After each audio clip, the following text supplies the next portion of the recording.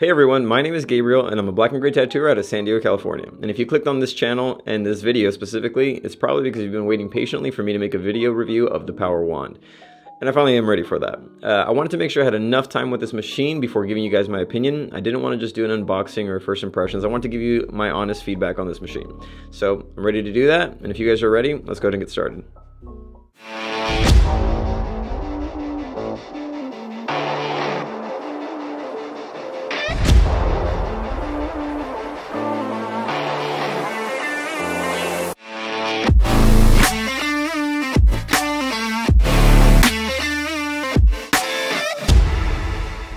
Alright guys, so before we get started, I just do have to let you know that I am a Bishop Rotary sponsored artist. I have been for about a year and a half, almost 2 years now. But with that being said, I've been using Bishop products for about 10 years now. I've been buying it with my own money, and it's something that I've chosen to do, and it's something that I will continue to use because I think they make an awesome product. If I didn't like them, I probably wouldn't be using them. So take that for whatever it's worth. I also have worked with other companies, and I have my other favorites, but let's just make this video about the Power Wand, and then we'll go from there. Now, starting off with pros and cons. Really, there aren't too many of either between this and the standard wand machine. I would say that the con that I would bring up is pretty much also a pro. And what I mean by that is the price. It's $1,300 for this package. It's a very expensive machine. I get it. Not everyone can afford this. Now, with that being said, if you are making a transition over to wireless machines, or if you're looking for a Bishop Rotary machine to start with, you're going to end up paying a pretty penny, whether it's right now or over time. But it's something that you're investing in yourself in, and if it's going to give you a better product at the end as far as what you can tattoo and your efficiency, then I think it's worth it. Now, if you were to go ahead and buy a wand by itself right now, it's about $650. If you were to buy both of these batteries, a small and a large from Critical, it's about $500. And then you add the charging port, it's another $50. And then you get an RCA cord, it's about $30. And then you just have a nice little case that carries it all, which is $20. You're all in about $1,200 and something. So this package runs for $12.99 on the Bishop website. I think it's a smart investment if you're making the transition. However, if you already have a Bishop Rotary wand, would you say that it's worth switching? I wouldn't. I would say that it's much better just go ahead and keep what you have if it's working for you. The only difference would be if you are unhappy with the batteries, I'd say maybe try out the Critical batteries. This does come with 2 batteries, and one of them is going to be a smaller one and one's going to be a larger one. I've tried both batteries out. I will say as far as the runtime, I'm not concerned at all. I run about 5 to 5.5 hour days, and even with the small battery, I've never run out of charge, not once. I do charge them the night ahead, and when I start my day, they don't even always have a full battery, but I usually make it, I've always made it through a day without having to recharge them in the middle or switch out batteries. Now, I did start off for a few months only using the small battery, and I wanted to give that one a fair chance and, make the transition to the larger one when I was ready. I will say with the small one of the gripes that I do have is that I have trouble when I press the power button getting it to start and stop. It's a very small button, and I think a lot of it has to do with the way that I wrap my machine. So if you're using the small battery and you have one right now, I'd love to hear your feedback on if you have this problem, and if you don't, maybe something that you're doing to avoid it. Now, with the large battery, it has a much larger start and stop button, and I haven't had any problems with that.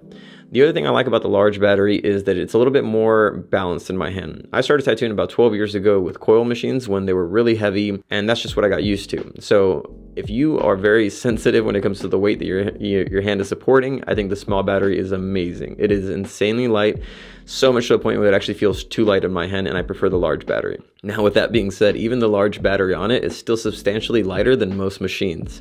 It's just a little bit more weight than the small battery, and with the power button, little problem that I'm having, I do prefer the large one.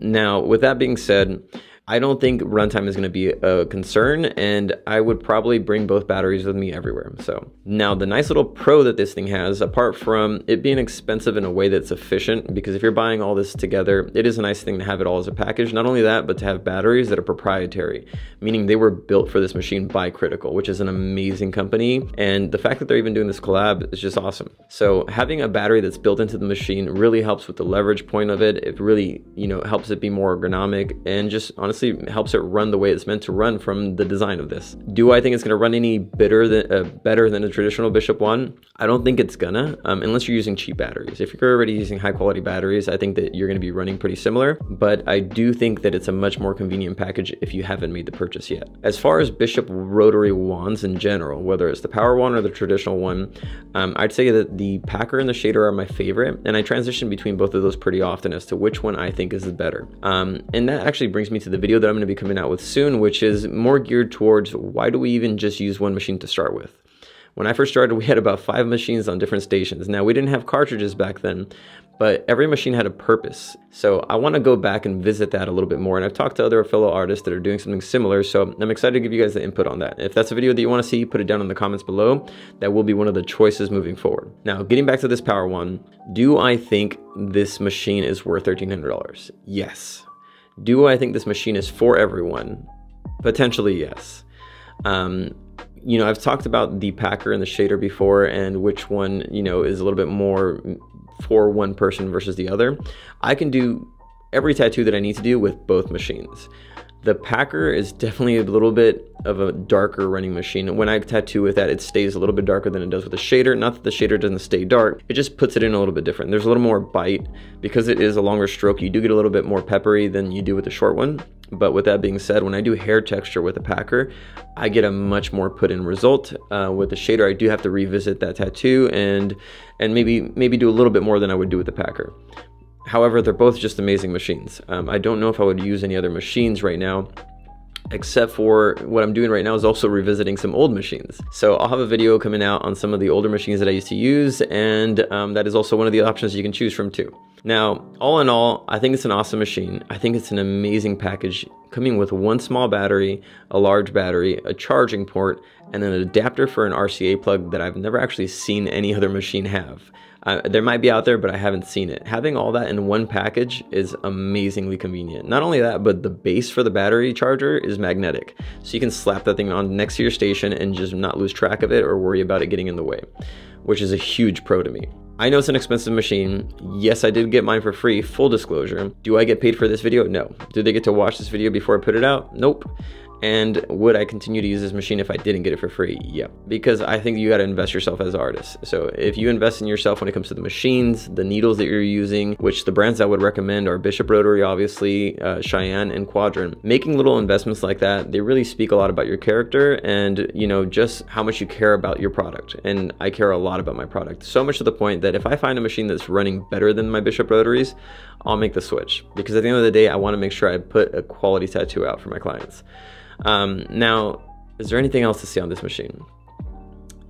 Not really. It's pretty straightforward. I'll make another video review of the wands in general and how I think they run and which one I would probably choose given which situation. Just to give you some advice, if you're looking for more smooth black and gray, I'd go with the shader. If you wanted something a little bit more textured or you're using it to line and to also maybe put some solid color in, I'd probably go with the packer. Overall, you can't go wrong with either. I think that it's a machine that really has set a precedence for machines moving forward. Take that for what it's worth. I hope you guys are happy with this video. I will try to make an update if I see any problems with it, but I'm looking forward to all these other videos. And if you are too, make sure you choose a video down in the comments. So far we have revisiting older machines and why do we only use one machine?